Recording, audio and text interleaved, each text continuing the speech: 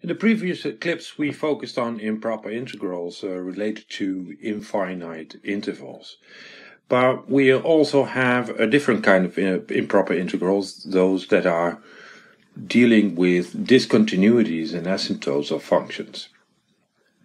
As an example, consider the following function, which is defined on the left open interval 0, 1, right closed, and fx is equal to 1 over the square root of x. So here is the graph of the function. So we see that we have a vertical asymptote x equals 0, and for t is smaller than 0 and 1, we define an integral, definite integral at, which equals the integral from t to 1 of fx dx.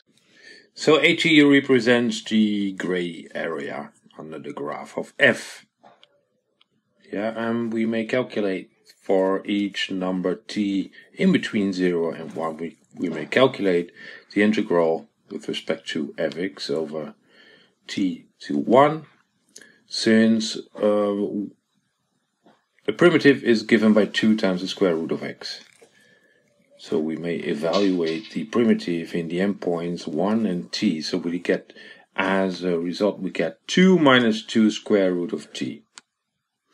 Now what happens if we study for t very close to 0?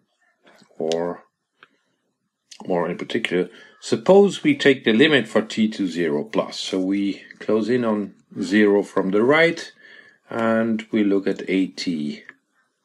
So the integral from t to 1 fx dx. Well, of course, this is the limit from t to 0 plus of at. And as we calculated at, this is the same. This amounts to calculating the limit for t to 0 plus of 2 minus 2 square root of t. And of course, when square root of t becomes 0, this goes to 2. So we see that the limit exists and has a value 2. So in this sense, we can speak of the area under the graph enclosed by the graph and the lines x equals 0 and y equals 0. In the same fashion as we were considering improper integrals on infinite intervals, here we also have a kind of infinite region, since close to 0 the function goes to infinity.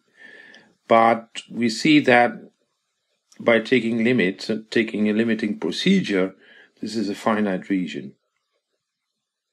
So we choose to denote this limit as follows, just as very comparable to a definite integral. So the limit of t to 0 plus of t1 fx dx is written as the integral from 0 to 1 fx dx.